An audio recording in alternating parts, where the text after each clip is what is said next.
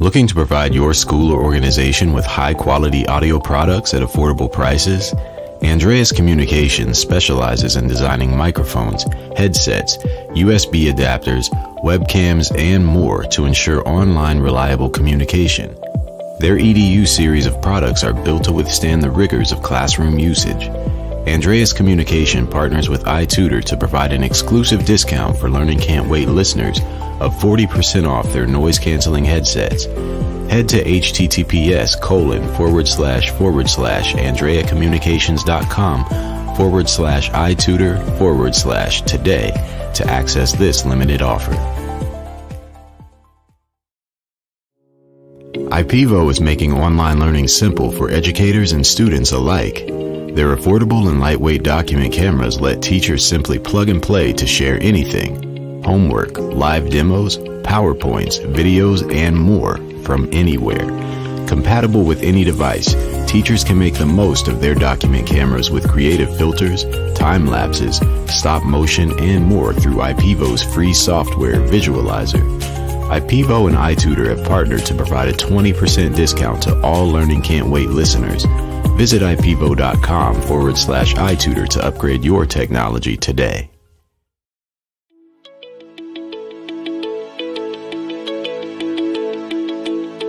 Welcome to the Learning Can't Wait podcast, an iTutor production. At iTutor, our vision is to ensure every child has access to education, regardless of circumstance. Each episode, we will be joined by pathfinders within and around the education space who are bringing about transformational change on behalf of deserving students. I am your host, Hayley Spira-Bauer. Welcome back, everybody, to today's episode. It is a wonderful episode, a panel episode of the Learning Can't Wait podcast. I'm so excited today to introduce you to our guests. Our topic today is serving everyone, a closer look at community schools. And our guests are someone you may recognize from previous episodes, Luis Torres, Principal of CS55 in the Bronx in New York. Welcome, Mr. Torres. How are you? I'm great, and I'm always excited to be on your podcast. I'm so glad you're back. I'm excited for today's episode and our other guest, Lida Casper, who is the coordinator of community partnerships for Rochester, Minnesota schools. Welcome, Lida. Thank you. I'm so happy to be here with you both. I'm so happy to have you both here. I have to tell you, I often talk about how we got to where we are for the episode that we're about to record. And how we got to where we are is that Lida recently was promoted from a school-based position to a more global position in her community. And there was an article published about it. I read the article, reached out to Lida and said, I'd love to have you on. And then she said, I'd love to talk with other people when I come on. And who else to come on and talk about community schools than Mr. Torres. So thank you both for joining here today. I'm so excited to have you. How about we dive right in? Perfect. I'm ready. You're obviously both leaders in community schools, but I want to know how you got to where you are. So Lida, why don't you start for us? How did you get to the position that you're in today, serving the entirety of Rochester, Minnesota as the coordinator of community partnerships? I guess I'll go back a little bit. So I started my career teaching in New York City. I taught at a school called CS57. It was Community School 57. And it was just an interesting concept to me, learning about community schools from that position. I didn't quite understand it at the time. After serving 2 years in that incredible school, I was just super interested in people, culture, learning. What is culture? What is human? And I found myself teaching in a rural community in Alaska. It was a Yupik community, very small, but it was the essence of a community school. And so, we had grandparents who came to lunch every day. We had dental clinics. We had vaccine clinics. Everything happened at the hub, which was the school. So that concept, while it wasn't a community school there, it was definitely a community school. And moved to Rochester, Minnesota, and was a fourth grade teacher, then an instructional coach, and a position came open when the grant cycle opened in 2016, and I was the community school coordinator there, and it was just the most interesting an exciting opportunity for me because of the experience I had had in education across the country. It's sort of that whole concept of it takes a village. And so I had done that role for about 6 years, and recently position came open for this coordinator of community partnerships to support all of community schools in Rochester, and among other things, but just really part of my deeply rooted belief in what education can and should be. I love that. I see obvious trajectory. A lot of times when I talk to guests on the podcast, they're talking about the through lines in their career. You know, you began your career as a teacher in a community school and have continued to serve in community schools throughout. So excited to dive deep into that in a little bit. Mr. Torres, now on to you. Talk to us a little bit about how you've you're going on your 18th year now leading a community school. Talk to us about your path to community schools, please. Yeah, so I've been a principal for 18 plus years, and I've been doing community school work for at least 23 years. I was under the leadership of Superintendent Dr. Betty Rosa, who is now the Commissioner of Education in New York State. And I saw her putting computers in every single home. She was trying to end the digital divide when computers first came out. And from there on, I said, this is the type of work we need to be doing. We need to be addressing those inequities that exist in our communities. And if we have to be the change agents that do that, then we need to do it. And what better place than in schools? You know, schools can become the equalizers in a lot of our communities that lack resources. So at our school, we have a hospital in the school with a nurse, dentist, psychologist, ophthalmologist, full-time on staff. We have aeroponic farms where we grow vegetables all year long. We have a soccer stadium we just built. We have upgraded auditorium, a $2 million upgrade of the auditorium.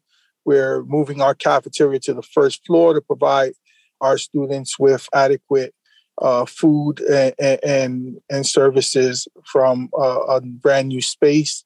So as an educator, I fight to make sure that we address those inequities. I always tell people, you know, education is a 6th priority for a lot of our families. Food, shelter, safety, health, and access to technology come first.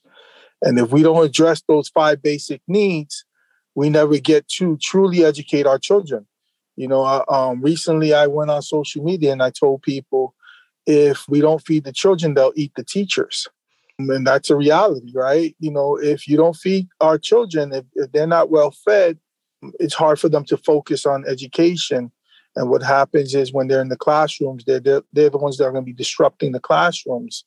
And it's not because they want to be disruptors, it's just because they're hungry. So as a leader and as an educator of a community school and author of a book about this work, you know, my hope is to be able to become a model for schools across the country, because this is the type of work that needs to be happening in our communities. And without this work, we can't truly educate our children.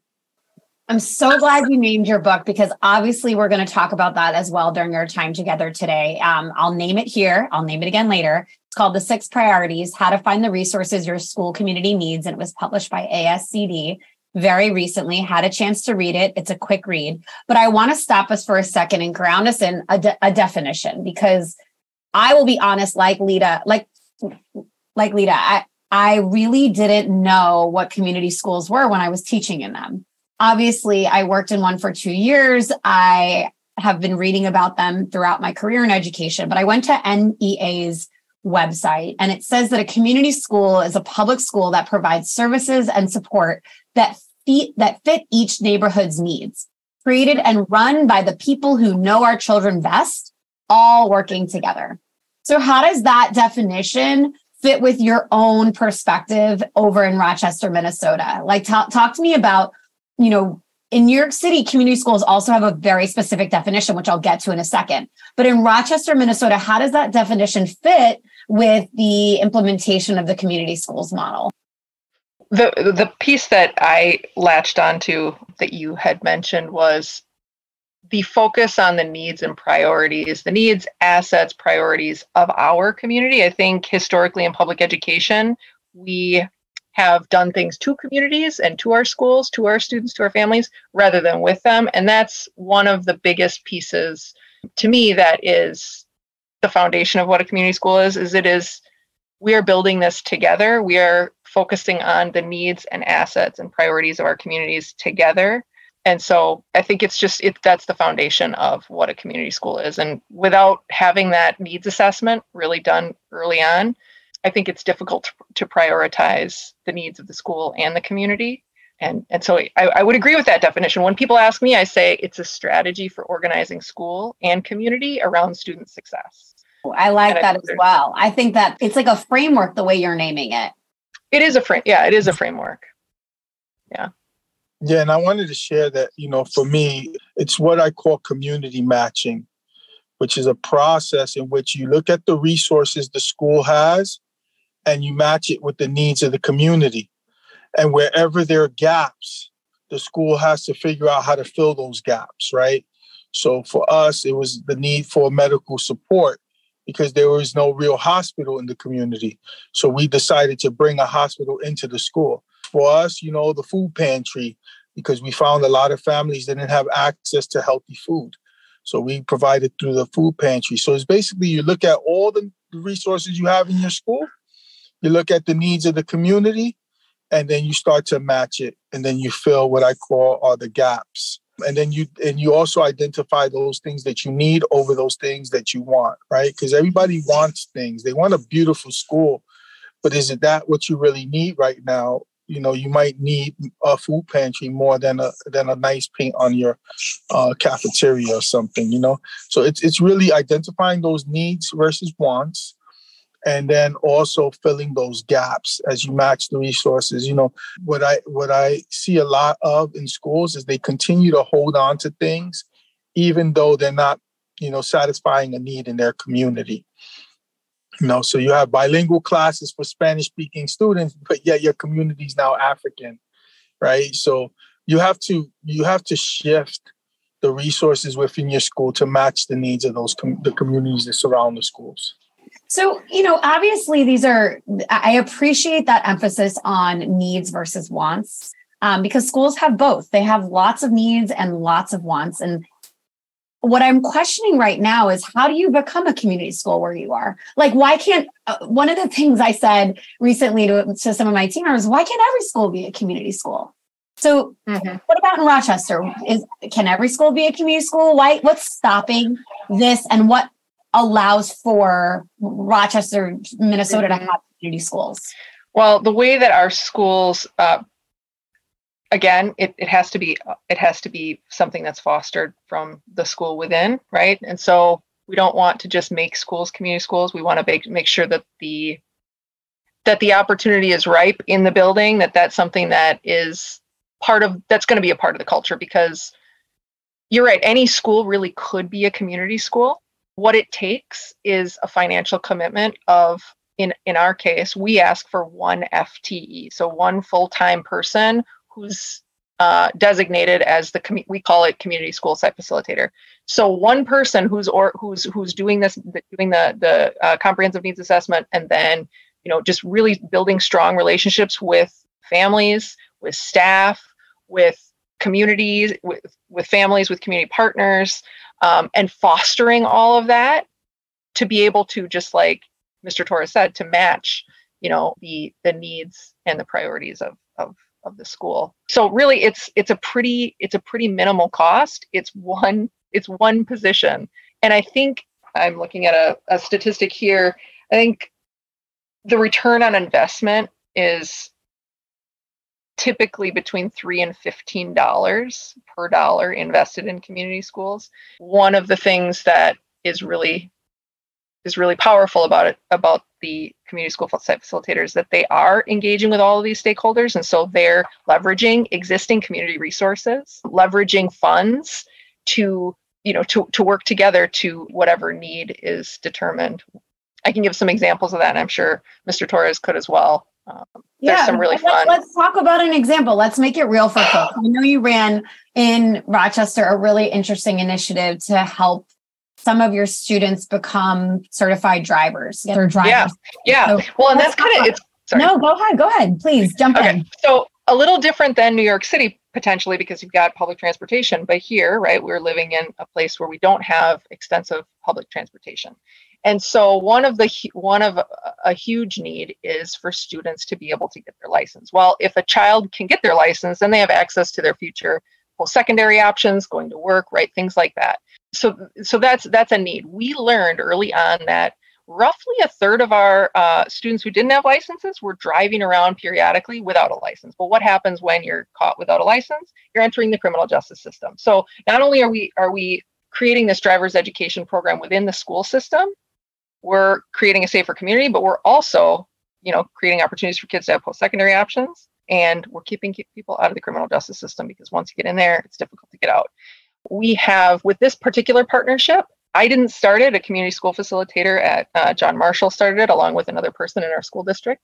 And they were able to secure funding through a grant, so a large-scale grant.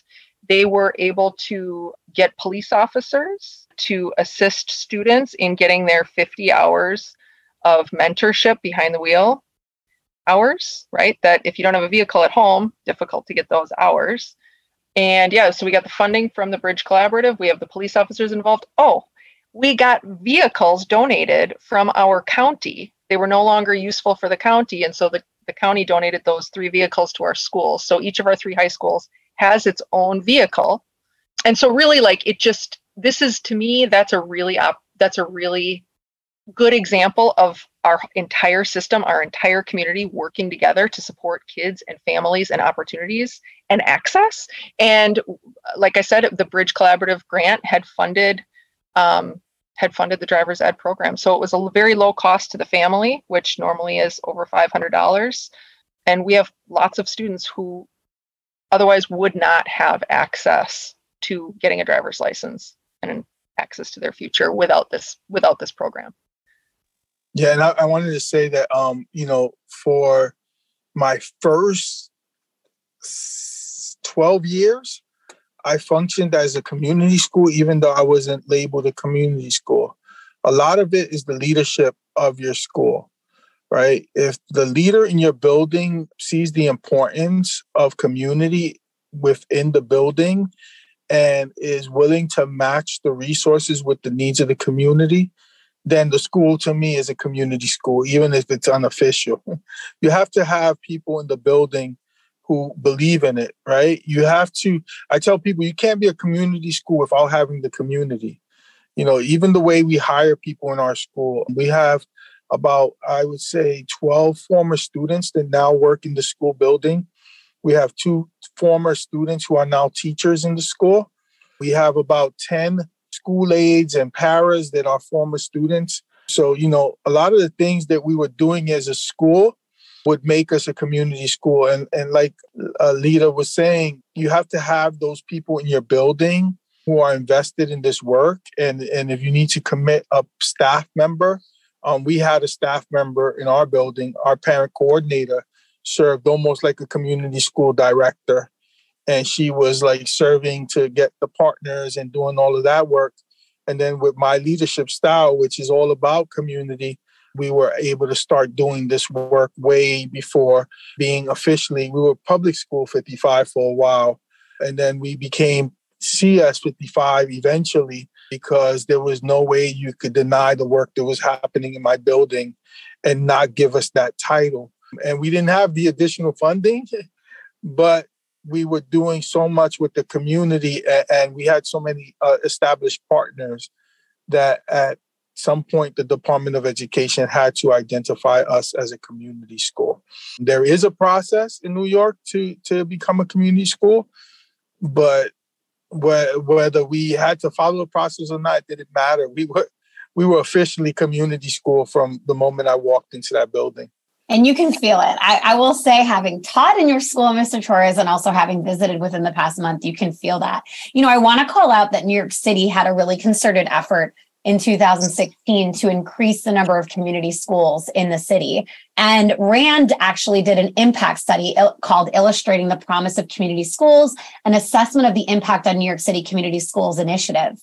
And what they found was, and I'm sure this resonates with you, and it's probably why both you two are such champions of community schools, but graduation rates increased in community schools as compared to non-community schools. Chronic absenteeism was significantly lower. Student achievement was significantly higher, and disciplinary incidents were significantly less frequent in comparison in elementary and middle schools.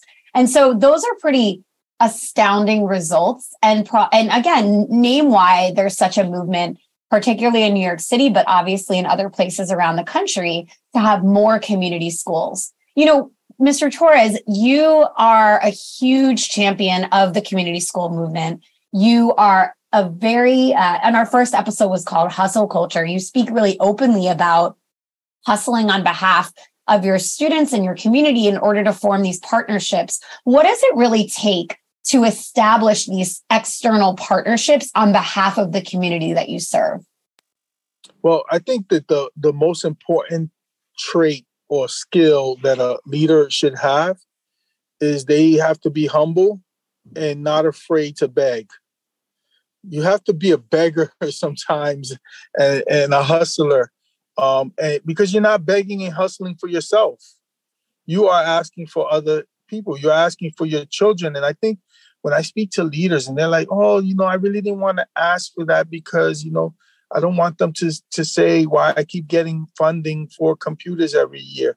No, you ask them every year until they stop giving you computers, because the one year they don't give it to you, you're going to regret it, right? So you have to be willing to ask people for things. Sadly, a lot of schools don't move forward because the leaders are afraid to ask for things. They're afraid to go out to meetings or events, networking events, to get those resources, or they just don't see it as an important part of their leadership style. But for me, I make it a point to try to create as many partnerships as possible, strategic partnerships, because you never know when that well is going to dry out. In 2011, I was named Outstanding Educator for the country. And that same year, they were talking about shutting down my school. The reason why is because whenever you show success, they take away the funding to help you to be successful. So you have to figure out how to sustain whether you're successful or not, because sometimes the systems are created to keep you from succeeding. So you have to be willing to go out there and beg and hustle for anything you can get, and not be afraid, because it's not for you. You're not asking for anything for yourself. You're doing it for your children. And I think that once leaders understand that, they're willing to have those conversations. They're willing to ask people for money. They're willing to ask whatever needs to be done. They're willing to get it. And I think that, we have to do it at the end of the day, because our children can't. So we can, and let's do it. I just have to connect with what you just said, Mr. Torres. The hustle culture. When I actually listened to your episode, and I told Hayley it's just completely how I have always described that role as a community school facilitator is you're just constantly hustling. People would say, "What's your job?" And I'd say, "Well, I feel like I'm kind of a full-time hustler." And I think you make a really good point, though. I mean, that's kind of a joke, but I think you make a really good point, is sometimes schools just have to ask. And there are resources, and there are people who want to support the work that we're doing, because it's good work, and it's work for kids and for families and for our community, right? And so it makes sense that people would want to support it, but oftentimes they just need an ask. And I'll give you one example. So when I was in my first 2 years as community school site facilitator, we had created this large scale mural. It was a 1,000 square foot mural. It was created by the students. It was painted by the students, with the facilitation of an artist, obviously. The mural included the students that we actually serve, right? Like, this is an authentic example of, based on our needs assessment, inclusive of our students and our families and our community, right? And we got to the end of it, toward the end of the project. It was a roughly 2-year project, and the mural cost roughly $60,000 to $70,000 in the end, which was more than I had anticipated, actually. And I got to the end and I had $10,000 left. I had written every little $3,000 grant that I could, because nobody wants to fund the public arts. And I got to the last $10,000, and I said, I said to my husband, I'm going to get fired. I don't know what I'm going to do. Where am I going to find $10,000? And I thought, you know what? I'm going to call our Rochester Area Foundation, which is a local foundation. And I'm going to talk to them. And all she did for me was she said, you know what, Lida, there's money in this community. There's resources in this community. You're going to look at it in 3 ways. You're going to look at it in large grants. You're going to look at it in fundraisers, and you're going to look at personal donations. That's how you're going to get that money. She said, go out and ask. And literally in 1 week's time, I had that $10,000. So I think you're right. I mean, you have to ask. You have to be willing to make the case. And it's important because it serves the students in the community. And now we have kids who walk by that mural and they say, wow, there I am. I'm on that mural. And it's not them, but it's a kid who looks just like them. And so that's the power of community. I have the chills from that story. And I really do love the connection here. You two have never met before. You're doing work in totally different parts of the country. And it speaks to the heart of the efforts that you have and the initiatives you push forward. Lida, talk to us a little bit about the hustling you're doing at the state capitol tomorrow. On your birthday, happy early birthday, on your birthday. So talk to us a little bit about that type of hustle and how that differs and the purpose it serves. Yeah. Well, in this case, right now, the state of Minnesota is in really, we got a budget surplus, and we have 2 bills that are ideally going to fund community schools and our community schools efforts. And actually, so we've historically gotten small grants, 2-year, 3-year grants where we could start the program, but then there's not sustainable funding. And so part of this bill is creating that sustainable funding source, which is really, I mean, we can all agree that if we believe that this work is worth doing, then we need to fund it. And so tomorrow we have I'm bringing actually a student who had been in our driver's education program and her mother, and they're sharing how that has impacted their life, how it's impacted her future, how it's impacted her post-secondary opportunities, and really looking forward to it. We're bringing a couple of our school site facilitators as well. And so we just have a full list of legislators and senators that we're going to visit, and looking forward to the opportunity to hustle. Yeah. I mean, that sounds incredible. And I wish you the best of luck at that. And I can't wait to hear how it goes. Mr. Torres, now a question for you. So we alluded to this book. You already named the 6 principles. Priority 1 being priorities, food, then shelter, then safety, then health, then technology access, then education. These are the chapters of your book. For people that are like, oh, he wrote a book, I'm curious. What would you say it's about, and why should someone read it? So it's the hustler's handbook, I call it, right? If you need to get some resources for your school, you pick up this book. It's so easy to read. I mean, it literally will do the work for you. In it, we go through the community matching process. I talk a little bit of how to identify needs over wants. The book is just an easy book to use. I'm not just saying it because I wrote it. I'm saying it because this is what people are telling me. You know, people are writing me, talking about how excited they are about utilizing the skills that they have acquired. And, you know, it's just something that I'm proud of, because for a long time, people would ask me, you know, how do you get so many resources? How do you get $50 million for this? How do you do all these different things? You know, basically the book tells you how to do it. And what I love about the book is that it doesn't matter what school you are in. It doesn't matter where you are. If you have an idea of a project or something you want to do for your school community, you just need to pick it up. If you're someone who doesn't know what a community school is, just got to pick up the book, and it'll give you some idea of what a community school is.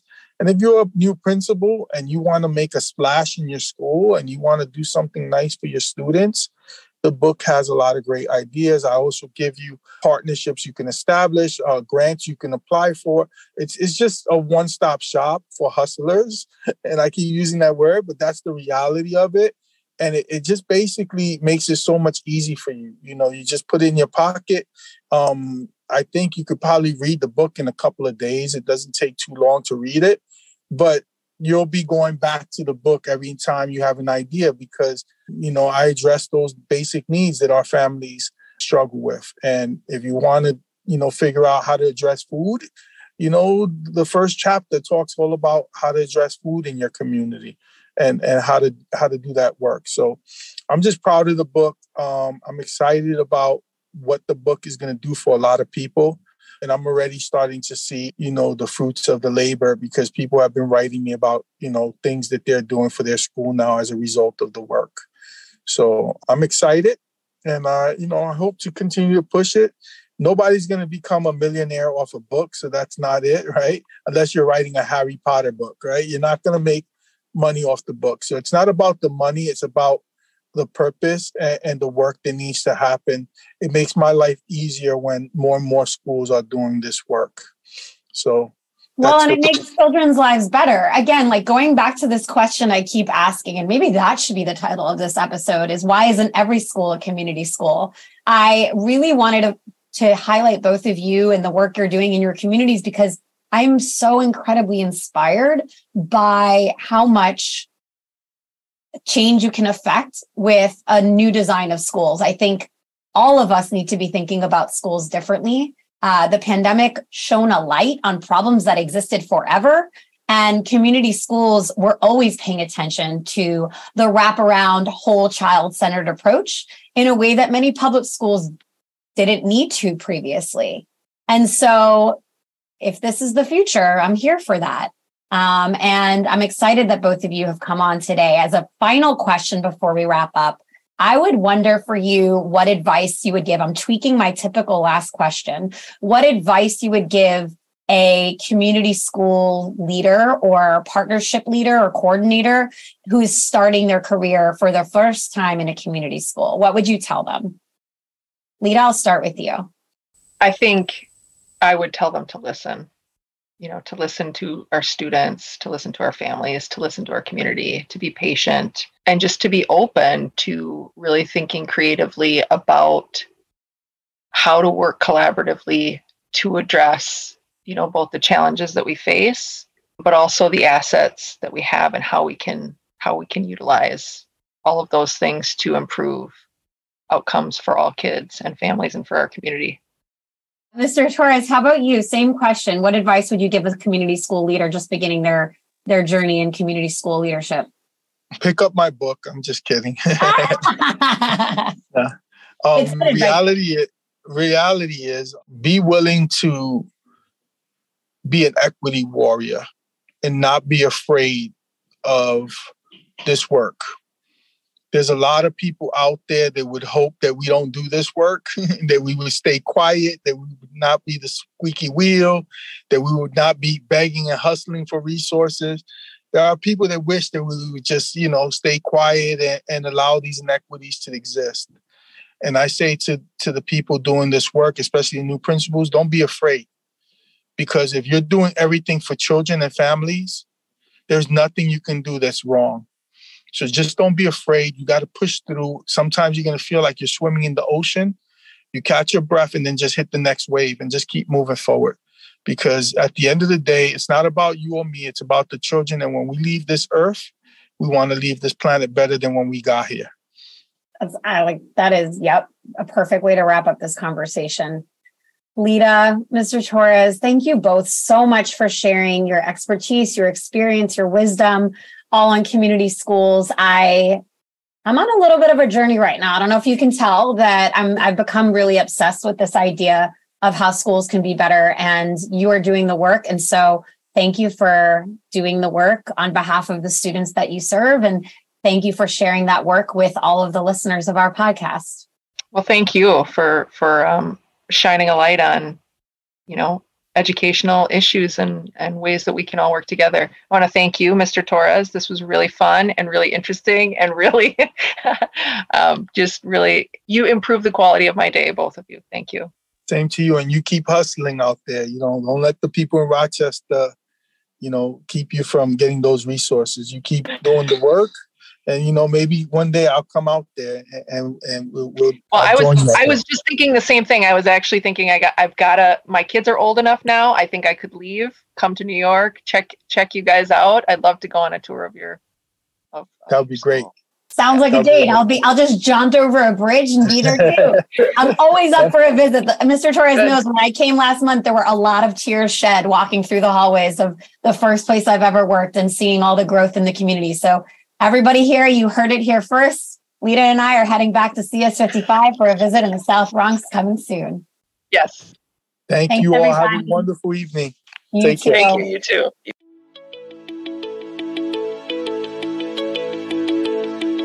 Thanks for listening to the Learning Can't Wait podcast.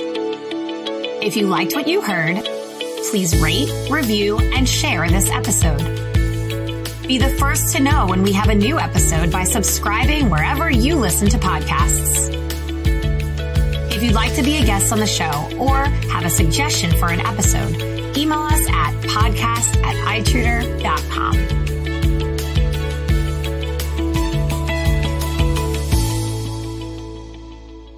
Grow your teaching staff with just one click. iTutor partners with state licensed teachers from across the U.S. to help schools provide additional instruction to students. Whether you need them part-time or full-time, our educators are standing by to get you started right away.